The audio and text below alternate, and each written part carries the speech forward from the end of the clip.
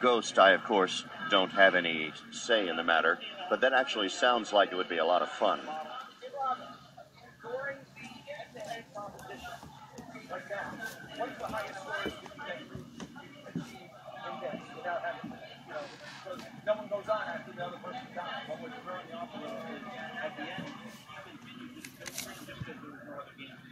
Okay, but what is the highest score in this right now? Is this the highest score in game ever? Staying alive. What? We got the event right now, or no? In past events.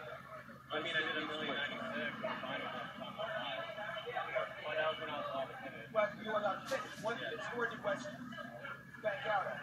Like 900. I think you just signed a million. I was already over a million. Yeah. And it was on the end, right? It was right at the end. Yes, they started at exactly the same time. But they did do a restart. Yeah, so we're probably 25, 30 minutes behind. Yeah, that's true. That's true. We've talked about having other competitions within the competition. There'll always be this version, but there could be more as well. So if you have some of those ideas, that's pretty cool.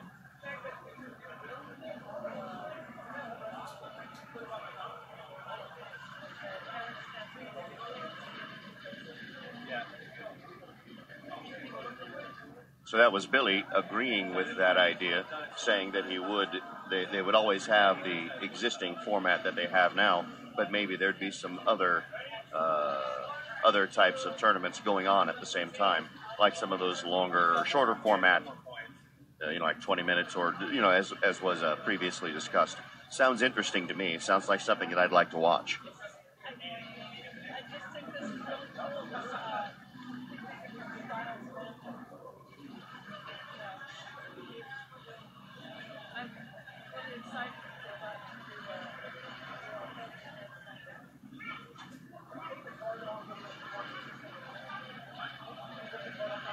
Now, traditional observation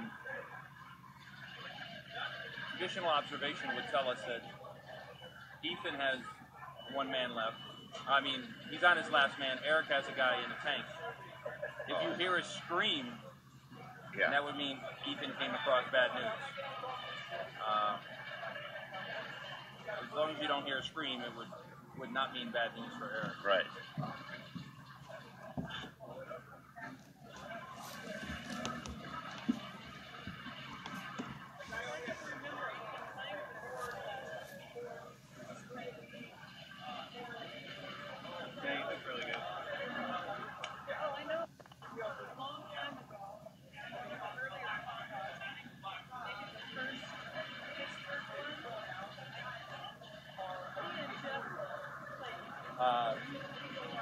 Yes, Miss Janine. Eric will make some noise. Nobody makes more noise than Robbie, though. No hammer runs. You're the first person to suggest that, because there have been suggestions that when they play in this final bracket, that people who always take 2 hammers then take 1, and that they should be forced to play their normal way. But you're the first person to suggest no hammer. That's actually an idea. Again, an additional competition, a side one that's there for fun. It's not going to hurt.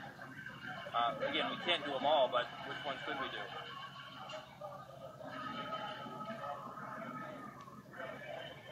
We'll also have the ability to have many direct feeds, and if we could ever have, say, as many as 8. Then we could have playoffs. Instead of 2 guys playing at a time, there could be 2, 2, 2, and 2. Again, they're only playing against each other, but they could all play at once.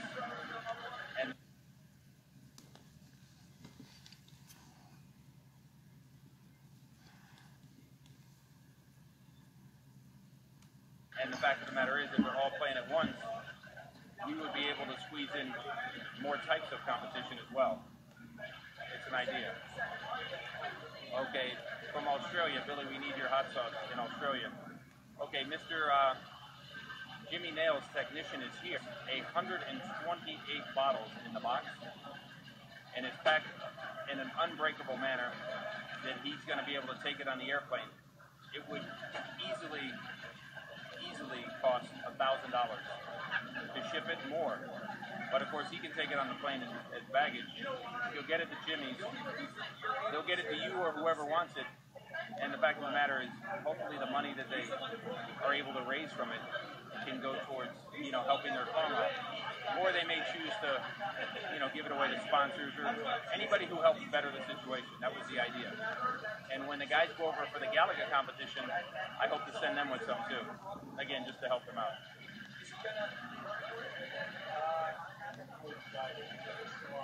Huh? How many competitors in the field this year? Like 30 something, in the low 30s.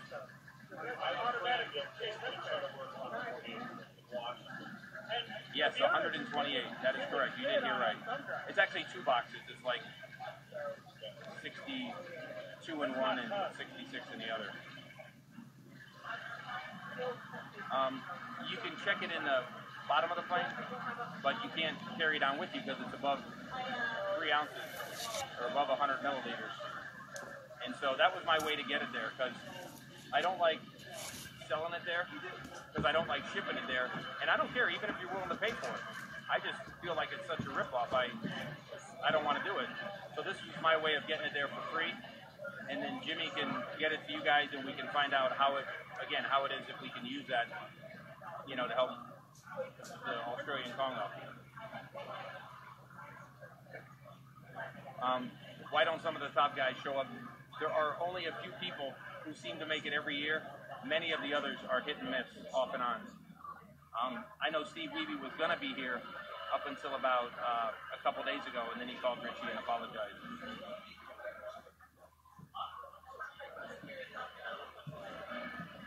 Yeah, but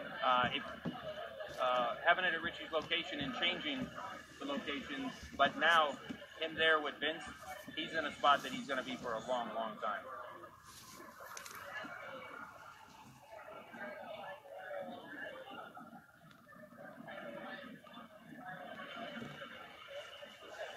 Yeah, hot sauce tactics, that's good.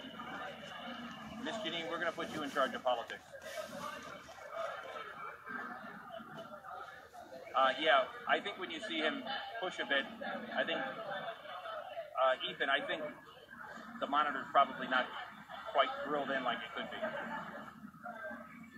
So, again, listen for the yell, for the noise. That's bad news for Ethan. Until then, he's okay.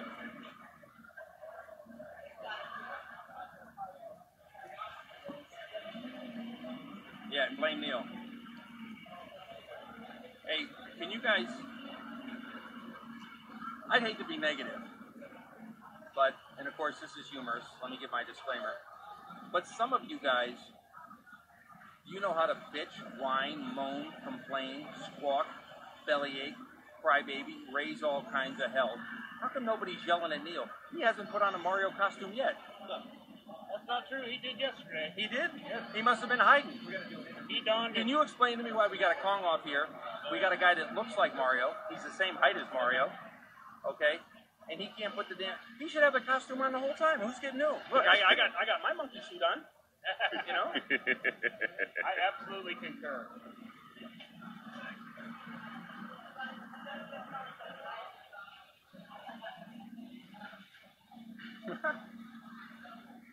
Some of these guys, we got to get him commentating. They got some good stuff. Dave Clark's your cousin. I won't hold that against you.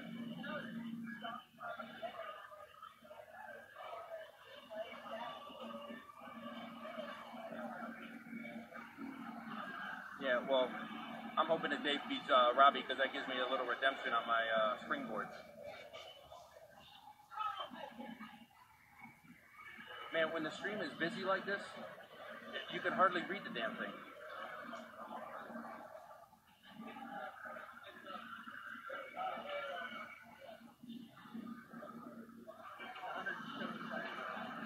Wow. You know, I had my stream going one time on one of the million-point games I did, and it had 1,079. And the chat was so damn fast you couldn't even read it. And I wonder when you get into some of the streamers like Ninja and you know, who do Fortnite and all, and they have, you know, 50 and 100,000 people in the chat. I don't even know why you have a chat. There's no chance you could read that. Yeah, I've seen that kind of stuff before. It doesn't even. At some point, they just manually put it on a manual scroll so it doesn't fly by and they can answer a lot of it. Yeah. The idea of double elimination has been talked about because every single player here. Yesterday, Ethan played for many, many hours. Look how good he's doing right now. Many, many hours, and he couldn't get past level 3 without dying. And then he started playing, even though he died before level 3, and he continued playing just to see what would happen. And then he didn't get like over 100. And every single person has those games, all of us. So the idea of double elimination has been talked about. Oh Yeah, you're right. That was close. I didn't see what happened. He was almost trapped. Was it the clock or was it? Was the clock running out or was it almost death? No, it's almost death. He was getting trapped in all sides by the flames. The Donkey Kong burger is where we go out here and we get the best burger and we just hammer it with hot sauce.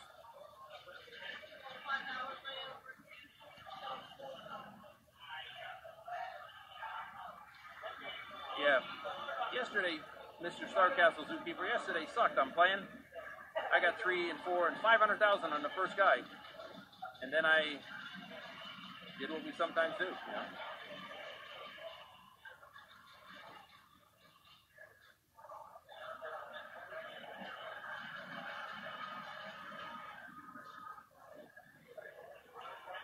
Hey, what happens with It'd be really nice if it came down to a kill screen on both of these guys. Yeah, no, it would be. That would be the first time that's ever happened.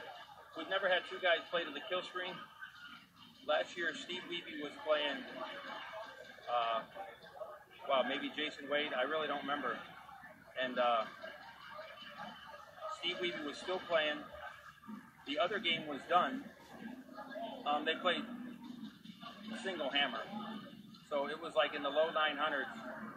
And had Steve made it through level 21, his score would have been higher. He had the room, but he died on the conveyor belt. Yes, the person you hear talking is Billy Mitchell. Man, Dan knows his stuff. Yeah, Steve died on 21 too. Dan, what are you doing over there? Get over here.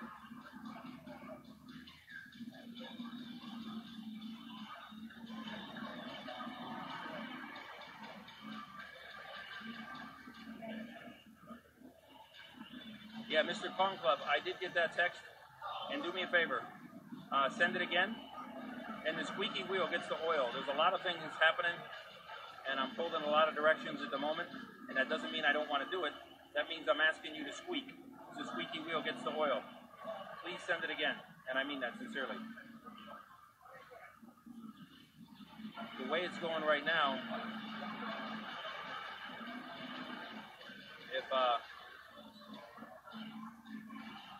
if Ethan gets to the end, I mean, he's got him. There's nothing Eric will do to be able to keep his score ahead, but of course, Eric's only a couple levels away, and he's got a man in the tank too. And don't anyone say. Oh no! And that was it. That's it. That is the end That's of the it. game. That's it.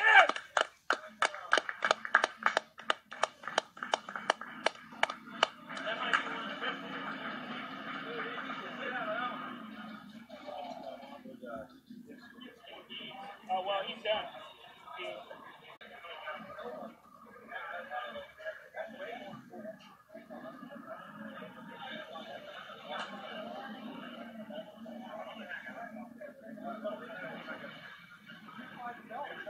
Okay, a point to be made here. Nobody has ever played in a Donkey Kong and in the eliminations and had their elimination score be the best score of the entire competition for them. Eric currently has his best score. Yeah, he does. Prior to this, he got, what, 700? Yeah. 705. So he's going to keep going, even though traditionally we stop after somebody dies and so we move on. But he's only a level and a half away or whatever he is, so we'll see how he does. Hey, Robbie, you know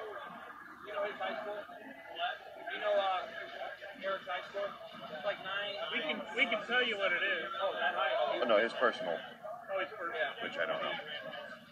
Yeah, he won't get his personal best, but he'll sit there. He's got a guy in the tank. Hey Neil, what are you doing? They gotta put the wiki up there.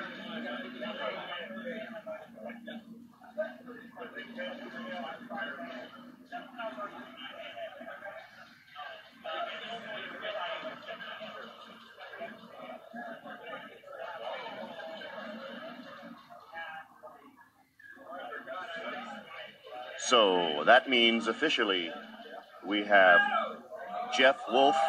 Oh, man.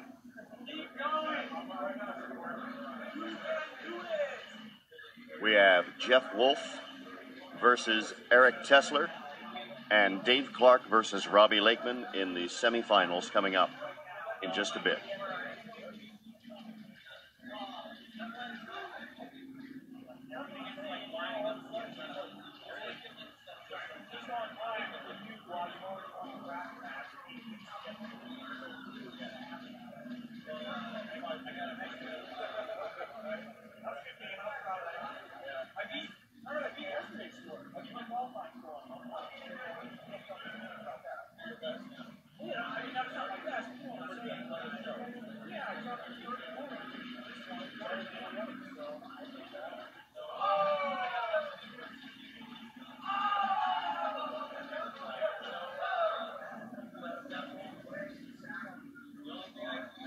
I think it happens on 22-1, doesn't it? If I remember correctly.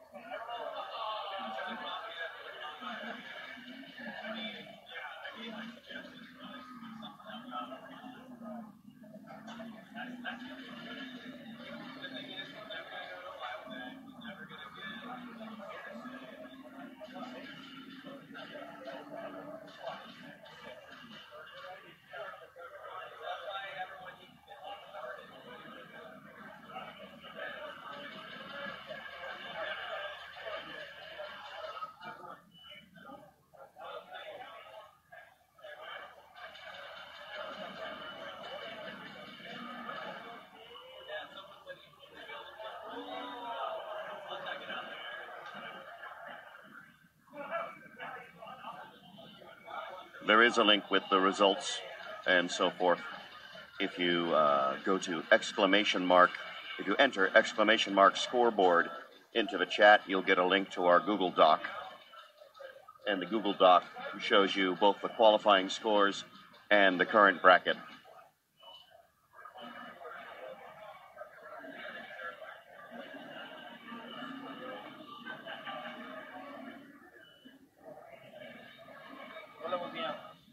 Oh, it's almost, yeah, it's almost Killscreen. Yep. Just a couple levels left. 22, right? 22-1, right.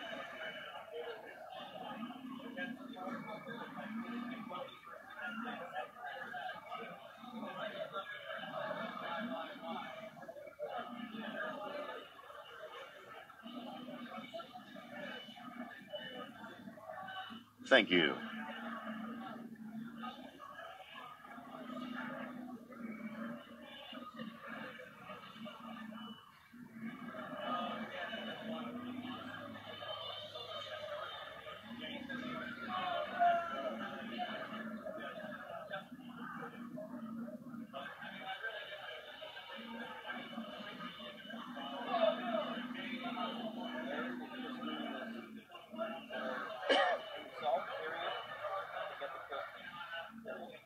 Yeah, you don't need to play.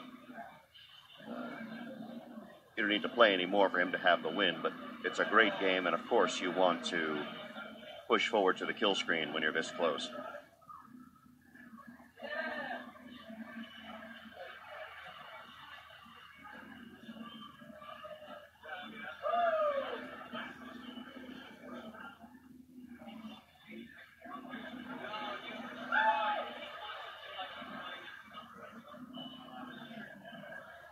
Patience, patience, patience. Do not rush that, because that'll kill you.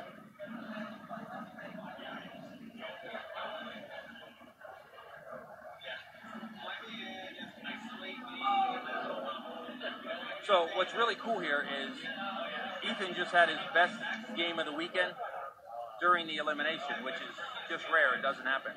This is Eric's best game of the weekend, and he's still playing. And no, he's been at Killscreen before. His personal best is like 960, I think. And so now he's going to end around 880. So.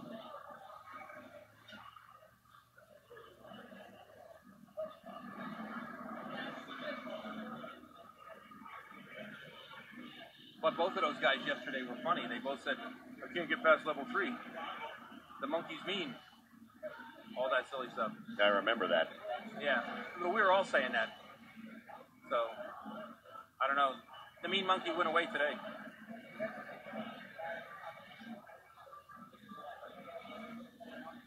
And Billy's right about that. There were some people in the chat who were saying, you know, man, why haven't you put Ethan Daniels' scores up yet? And he was just having a really hard time of it at first. None of his scores were high enough for him to even want to walk over and say, hey, put my score in, you know.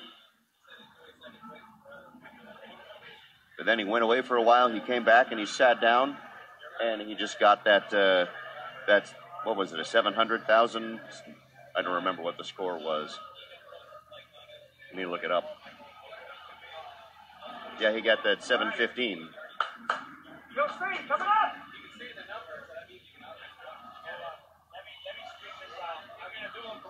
Yeah, here we go. There's a possible Killscreen coming up if anyone is interested! No, it's gonna happen. It's happening! It's more than possible. A potential Killscreen coming up if you're interested!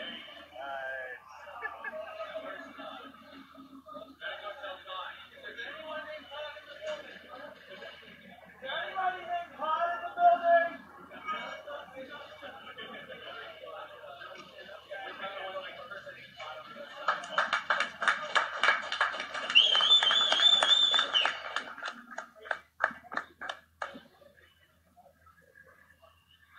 Here's the Killscreen! Here we go.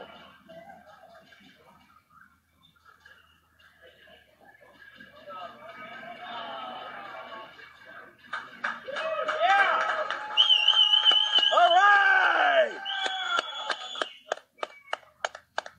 Eric Tessler with a Killscreen!